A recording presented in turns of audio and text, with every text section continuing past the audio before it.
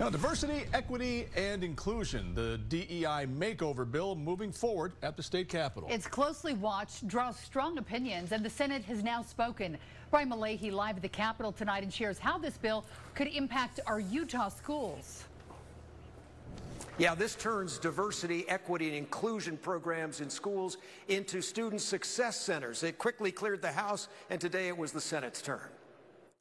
This bill focuses resources on students that are at risk, and it focuses on opportunity for all. A good feeling for some. And as I read through this, I got an uneasiness. And dread for others. I know this bill is politically charged. In the debate, how to define diversity, equity, inclusion, racism. I believe that's fundamentally a deficiency in this process.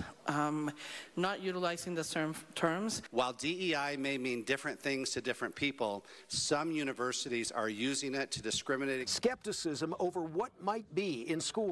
How are they going to learn about disproportionate arrests and sentencing, racial profiling, about disparities in school discipline? Met with hope for what might be. What we need to do is to provide an environment where everyone, if they work hard and they want to, they can succeed.